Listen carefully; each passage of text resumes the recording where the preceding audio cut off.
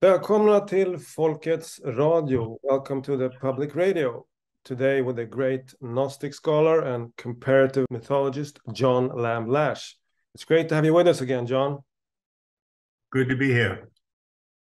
So we have done several interviews where John has talked about the ancient mysteries, the Gnostic teachings, about the divine power of our planet, about the mind parasites called archons. And I really encourage everyone to watch these interviews on this channel to get more out of this one. So the topic of today's conversation is simulation, a topic very much in vogue in the mainstream and also in the alternative space. Lately, some researchers claim we live in a simulation, and some of them, like David Icke, claim to base this assumption on the Gnostic teachings. So does this extremely demoralizing theory have any truth to it, or is it just a psyop to make us feel disempowered? Well, John, before we dive into all this, when the Gnostics were persecuted and eventually almost exterminated by the Roman Church in the early days of the Christian era, they burnt the libraries and destroyed the mystery schools. And also, you have explained that they put a certain spin on the Gnostic worldview, a worldview which is sort of distorted and still very much promoted today. Maybe for the background, if you could explain that. How did they put a spin on it and what did they change? Well, I've talked about that spin a lot. I call it the patristic straw man argument. Patristic refers to the early church ideologues, the church fathers. They had a case against the Gnostics. And most of what we know, a lot of what we know about the Gnostics does not come from the Gnostics, but from the opposition. And the argument that comes from the patristic writings is a straw man argument. In other words, it misrepresents what the Gnostics actually said. And it does it in the manner that some of your listeners will be familiar with today. If you follow the mainstream media, you know that the modus operandi of the enemies of life and the deceivers and misleaders is to invert something.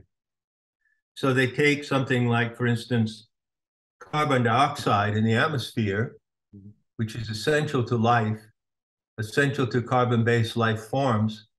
We breathe it, and they invert it. And so now it's a toxin. Yeah. You see? Well, the church fathers, the early ideologues who hated the Gnostics because they couldn't win an argument with them, inverted the Gnostic message. And basically they said that the Gnostics taught that we are trapped in a matrix, a simulated reality due to the archons, and that the archons created everything that we perceive to be real, and it's phony, it's fake, it's a simulation. And they said that the Gnostics condemned the world because the world is the product of a demiurge who has trapped us in this simulation. It is not what they said, not at all. What they said was that this natural world you live in is actually the manifestation of the wisdom goddess. It is her dream, it is her projection. And that when you know that, you have a standard of reality to compare to the simulation of the archons. So they did not deny that the archons are attempting to program us by a simulation.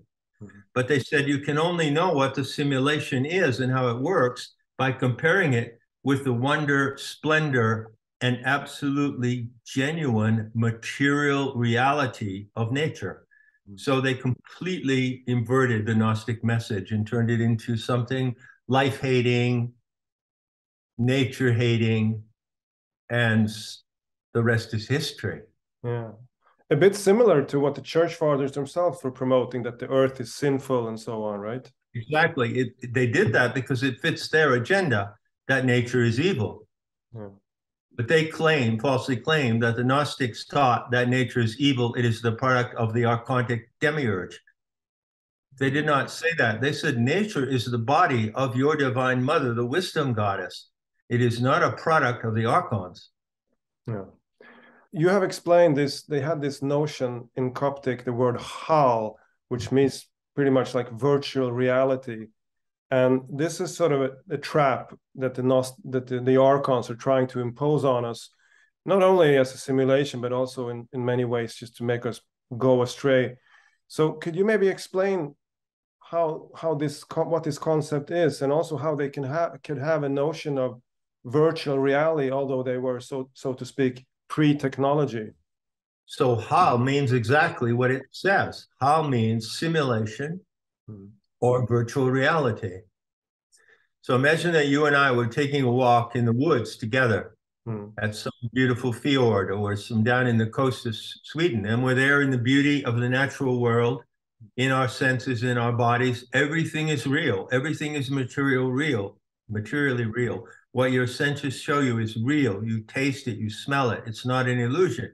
And then imagine that somewhere on some extraterrestrial broadcasting platform, which literally is Saturn, from this broadcasting platform of Saturn, the archons are sending in a signal. That is hal. And what they attempt to do when they can break into the human mind with that signal, they would then try to project around us another reality, which is not the true reality. So they try to intrude with a simulation, trap us in that simulation so that we do not any longer see the reality that we are actually in. That's how they do it. And they do it through, it's a faculty. How is their faculty? It is the faculty to induce virtual reality hallucinations. This claim that we live in a simulation has been very hyped up recently. A recent cover of Scientific American, the magazine, said, confirmed we live in a simulation.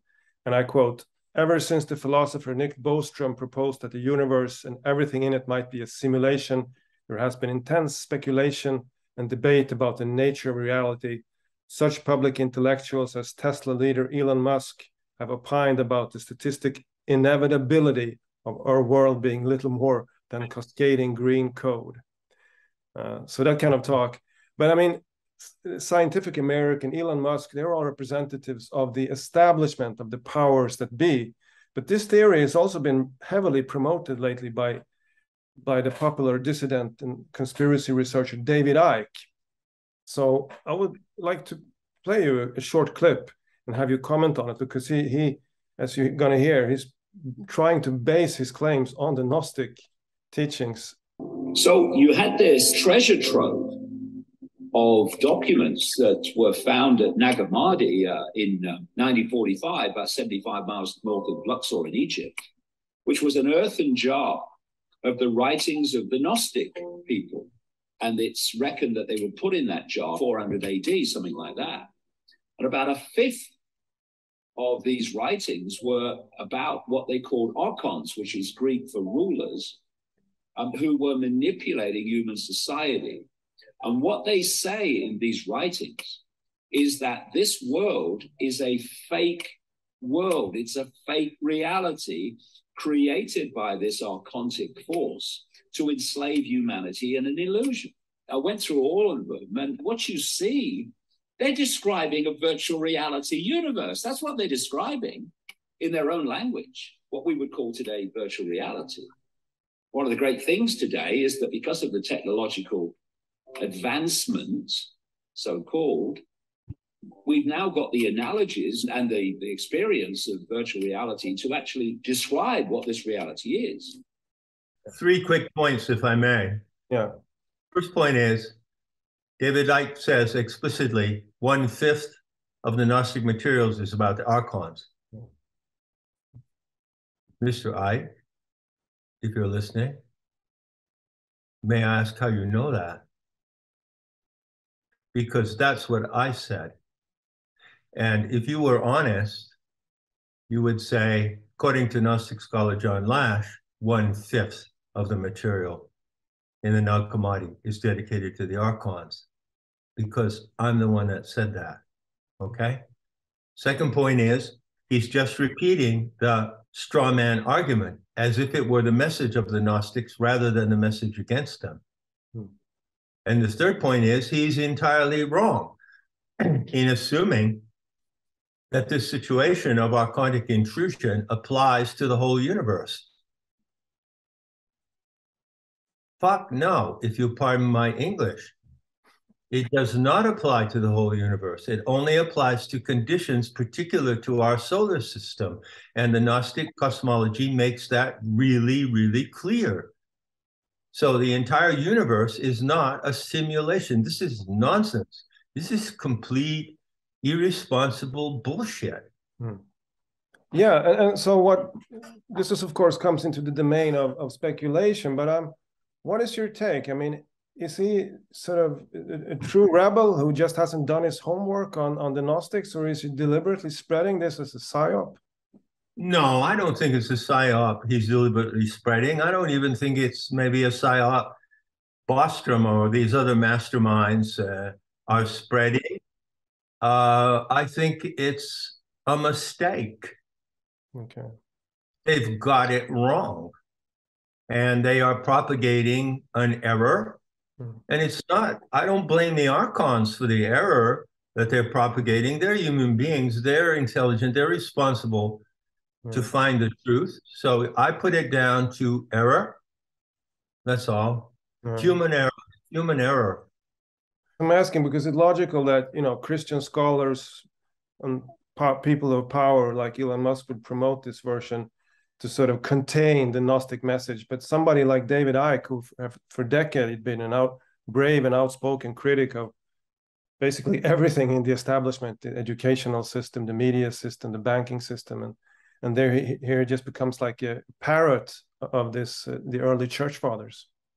One thing you have to realize, don't have to realize anything, but one thing that I might indicate is that when he wrote his first books and he talked about the Rothschilds and he exposed the banking system and he went into the facts of history, he was like an investigative reporter doing a very good job to lay the groundwork for investigations which have been ongoing. But his investigations of history and the evil agenda of the authorities and the financial overlords and all of that is verifiable. That has nothing to do with the paranormal. If I leave you with any message at all, I leave you with this question. David Icke has proved trustworthy in some of his research. I totally respect that. But when David Icke talks about the paranormal, does he know what he's talking about? If you're going to talk about the paranormal and the archons and the occult nature of reality, which we'll get to at the end of this talk, if you remind, which is about how this entire beautiful, brilliant living movie that we're in is projected, where it is projected from, then we're talking psychonautics and shamanism.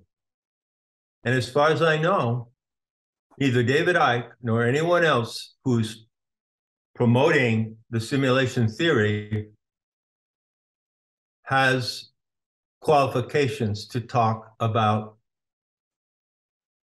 the psychonautics and shamanic dimensions of human experience, because they have never proved to me by anything they have said that they have actually experimented psychonautically. And I have talked about my own experiences extensively. So everyone knows where I'm coming from. And I don't hear them saying anything. David Icke is advising people on the operations of the paranormal. What does he know about the paranormal? What do you know about it, David?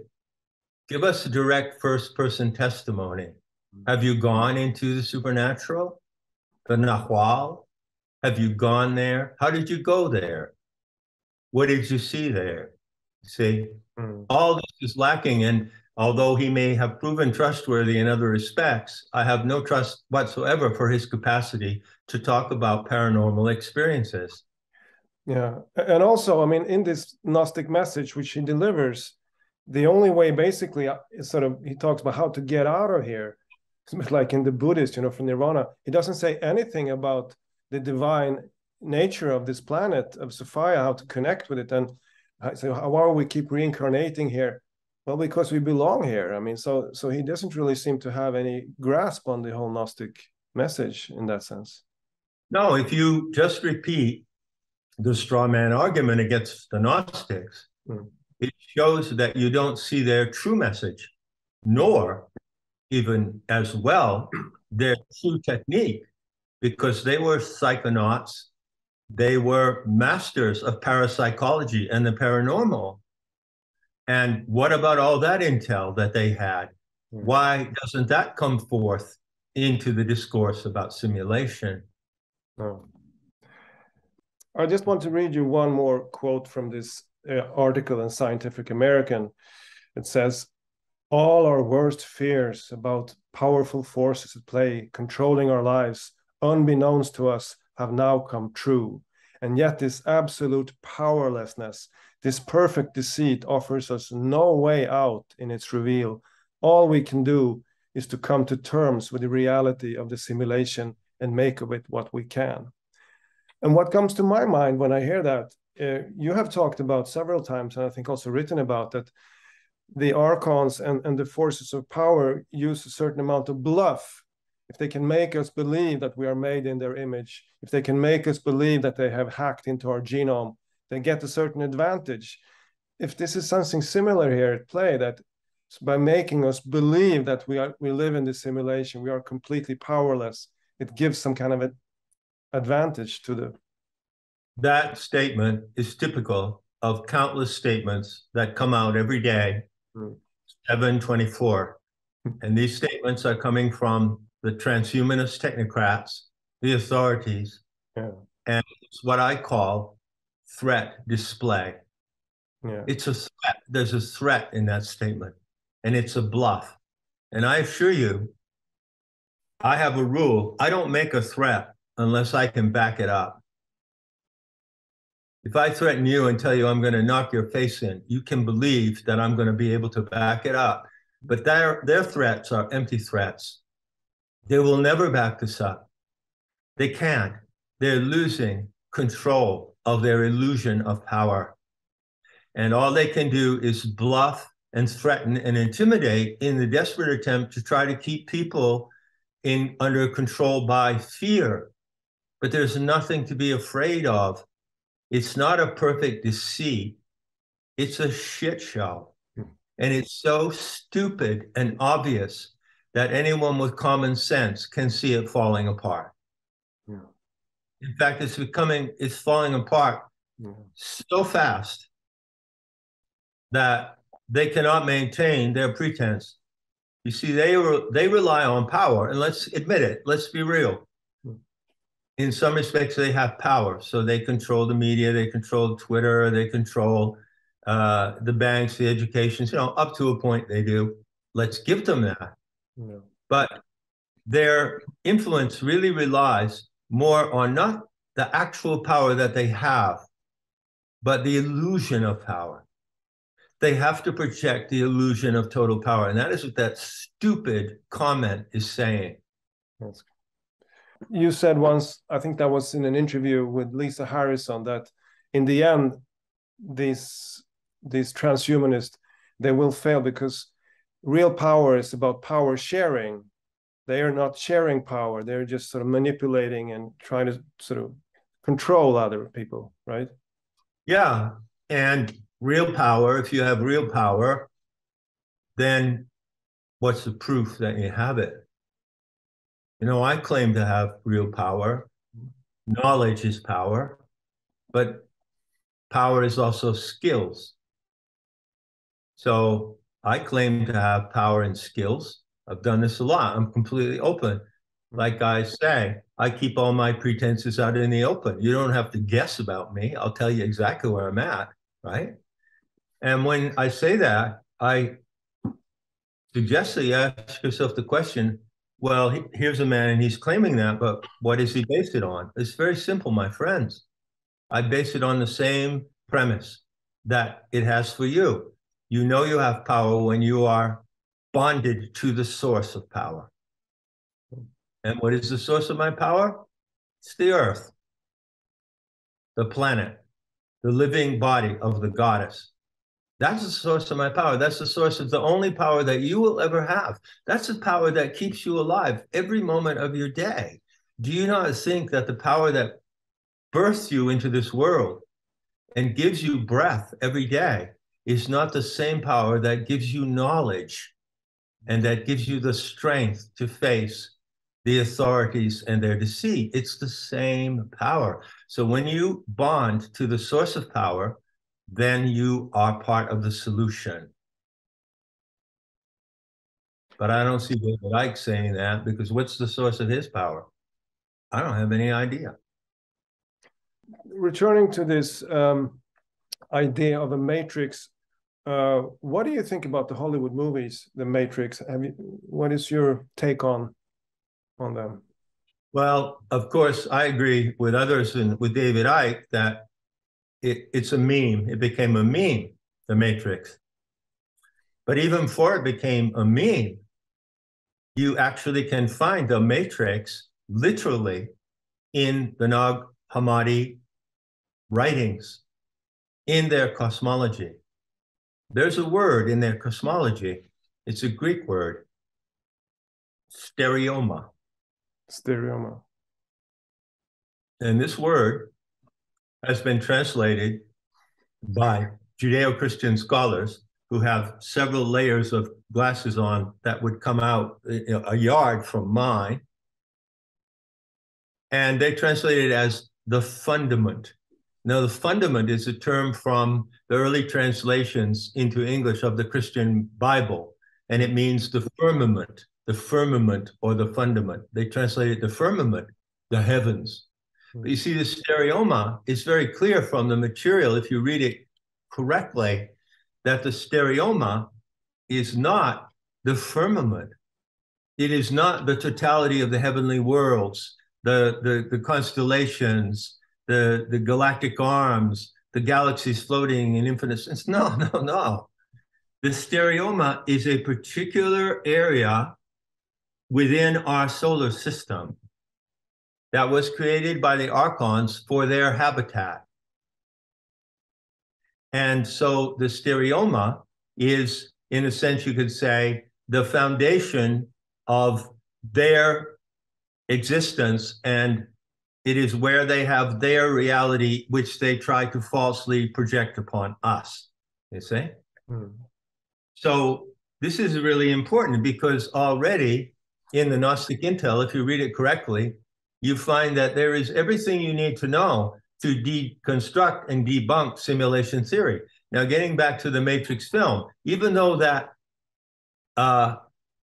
established a meme, which everyone knows now, I'm saying the meme was already given to us by the Gnostics before, but they established the meme in public imagination through the medium of cinema, which is probably the most powerful medium of programming, predictive programming. They established a false representation of the stereoma. So go and look at the Matrix, and what do you see? Well, Neo, when he takes the red pill, learns what reality is, that he's like an overgrown human embryo. By the way, the image of the overgrown human embryo is also given in the Gnostic writings, in the Hu, premature fetus. Oh, he's just a human embryo locked in these enormous banks and wired up so that he can provide energy, right? And then you see, that's one part of the Matrix, right? And that's supposed to be the real. That's what's really happening. The archons have taken over the earth and they've converted it into a battery system, right? Well, why do they need the Earth for a battery system? Anyway, let that go. And then, the other thing is there are people walking around in the Matrix thinking they're living in the real world and eating and drinking. And actually, that's just a false simulation that the creators of the Matrix give to their batteries so that they can placate them while they are sucking all their energy away. Yeah. Well, you see, that doesn't quite work. And I'll tell you why. Because if the who does the Matrix designate, by the way, as the creators of this nightmare? Does it name them? I can't remember. It's an alien species of some kind, right? Yeah. Have taken over the Earth, Mm-hmm. transformed human beings into batteries. Okay. Well, the problem is that if that alien species then simulates this real world, cities, towns, parks, all the settings of the natural world, that they allow the captured humans to believe that they are in. If that is a simulation, what's it a simulation of? Exactly. You see, it doesn't work. It's brilliant. Work. It's a wedge that has been put into human imagination. It's got people thinking, but it doesn't really work. No. I can show you why. Very simple. This is the argument against simulation, right? Okay, sure. Here you go. See that? Yeah. $100. That's a $100 bill. Yeah. A Ben Franklin. Okay? Imagine we're in the same room. We're not in a virtual setting. I give it to you. I give you this. You hold it up. Yeah. Okay, my friend, tell me, is it counterfeit or not? Well, I just have to know the original then, yeah? To know. You have to know the original. Unless you have an original bill that is real and you put it side by side with the counterfeit bill, how can you know it is real? Unless there is an original of the simulation, how can we know it's a simulation? That's the basic flaw in this theory. Yeah. And I know no one who can refute that argument so far, but nobody talks to me, so the hell do I know? Nobody argues with me openly about simulation theory. I'm grateful for the opportunity even to discuss it with you. But there's another movie which has gotten much less attention, which is called They Live from 1988 by John Carpenter, where this guest worker realizes that the world is being run by aliens who are sort of in working together with the oligarchic elite. And then he gets these glasses on so he can, through the lens of truth, he can see behind this manufactured reality.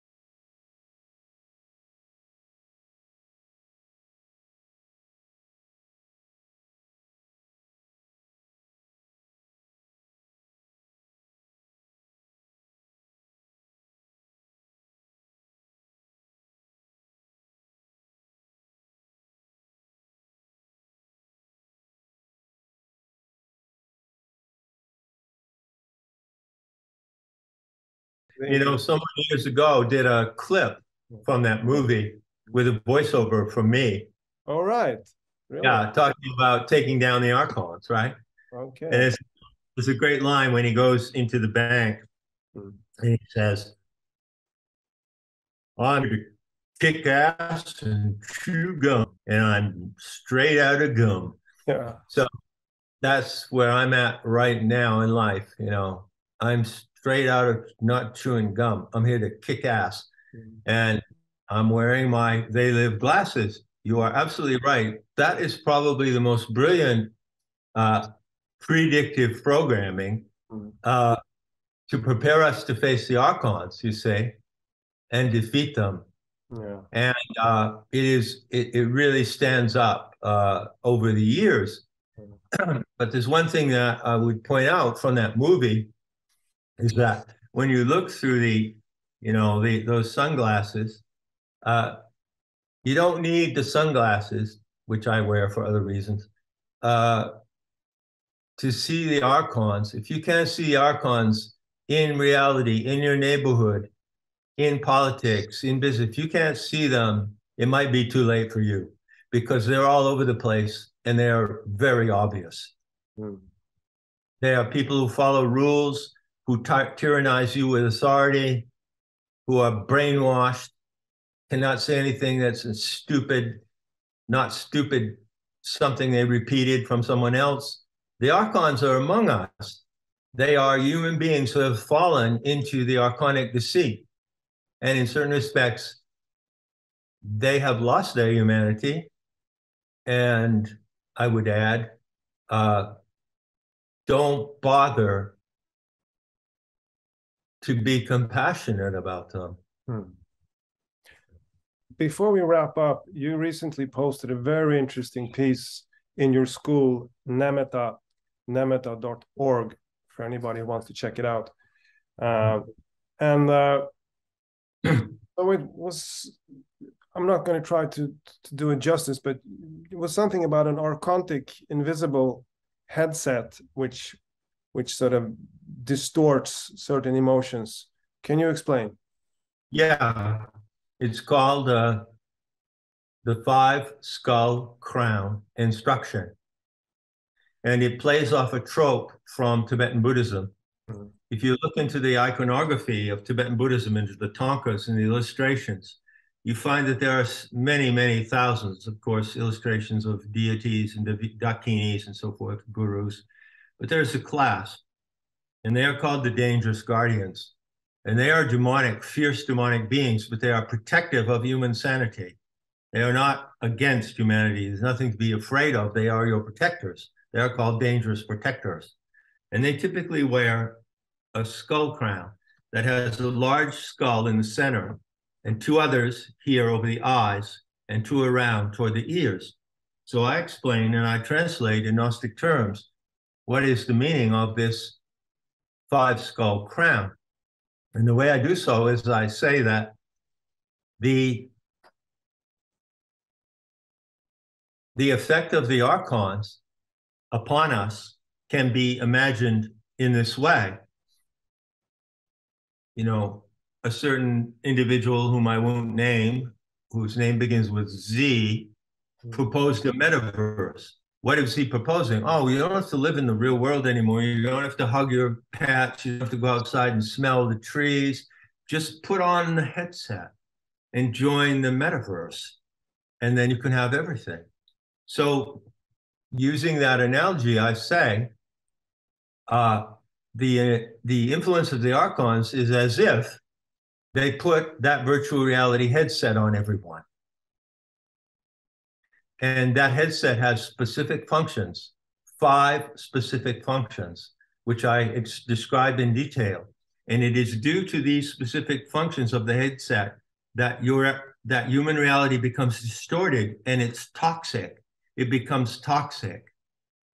And the beauty of the instruction of the 5-skull crowns is to how to recognize and convert those toxins into elixirs of enlightenment. Because the 5-skull crown is what you put on that destroys the archonic headset. And I've been writing about that lately with great pleasure. I consider it, in the top material of Gnostic intel that I've been able to put out through my school. It's a beautiful analogy and it works. It's not theoretical. It's not metaphysical. You can test it because it has to do with toxic emotions such as shame and guilt. And it has to do with attitudes of seeing other people, such as the attitude of entitlement. See? Now, when I look at you, if I look at you as one human being to another in the absolute purity of what we are, magical children of the wisdom goddess, then I don't look at you with entitlement. I don't project to you that I am entitled to anything, nor are you entitled to anything. But the toxic influence of the archonic headset introduces this factor of entitlement. So the instruction shows how to recognize that and how to dissolve it and replace it with an attitude of enlightenment. So there are specific correspondences between the 5 toxins of the archonic headset and the 5 elixirs of enlightenment that you gain by putting on the 5-skull crown. But when you put on that crown, you become a dangerous protector. Great. So just take one concrete example. So how, for instance, do you get a mastery from differentiating, let's say, sometimes you should feel guilt if you did something wrong to someone. True. It's a natural thing to have if you have a conscience. Where this gets distorted into this sort of archontic shame. Well, as I said, I can only give you a glimpse here. It's quite a piece of work. It's a separate talk, yeah. Yeah, I'll give you a glimpse. You see the 2 parts of the archonic headset that go over your ears, right? So if you had a metaverse VR headset, it goes over your ears too, because you don't hear anything in the house. You don't hear the cat. You don't hear the rain. You hear the input from the headset. See, your 2 ears are instruments that register an emotional factor that is inherent to human experience. One of them is guilt and one of them is shame. Now, it is true that there are natural and good and sane forms of guilt and shame. There is natural good shame. Children have it. When someone violates the boundaries of a child's shame, they need to know it, you see? And there is natural guilt, which is just another word for responsibility. So if I do something wrong, if I actually make a mistake or do harm to someone, I am responsible. I am guilty for what I do. But what the archonic headset does is it comes in and it distorts those emotions so that you no longer know what is your natural shame, what is your natural guilt. You're operating on what you hear from outside because it's on the ears. So what you hear is, you should be ashamed. You should be ashamed of this. You should be ashamed of that. It's all lies. It doesn't tell you what to really be ashamed of. That's the jamming of the archonic forces into the headset. So when the instruction teaches you to recognize the jamming, and when you clear the jamming, then you reclaim the power of those natural faculties. And that's where the elixirs of enlightenment become part of your crown, and you wear that crown as a dangerous protector of truth, innocence, beauty, goodness, delight, pleasure, freedom, all those good things. They haven't gone away. They haven't gone away. They're still here, but you have to fight for them now. But I would like to close with one other point. There's another series of talks and writings that I'm releasing on Nemato right now, and it is called Cosmic Projection. And cosmic projection is a term that I take from the Hindu Vedic seers, the rishis, the great mystics of the East, which they called the parinama.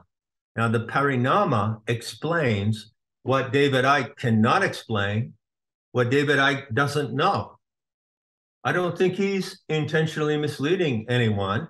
I think he's just an ignorant fool. when it comes to the basics of what is this reality that we're in.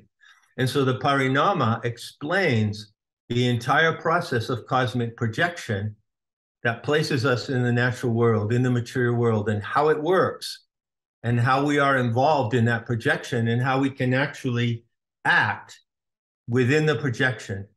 And it is a, you could say, a complete metaphysical paradigm, which, if you have that paradigm, you would then be able to see what a complete fraud and mistake you find in simulation theory. This is not a simulation. I'm not a simulation here in flesh and blood, in this room, in this field, in this house, in this country, on this planet. None of it is a simulation. But in order to know that profoundly, you would have to know, well, how does the cosmic process actually work? And that's what I've been describing in these other teachings, which are complementary to the teachings of the five skull crown instruction. And that's probably already too much to say, but that's what I have to say. Always a pleasure to talk with you, and it's an honor to have you on my show.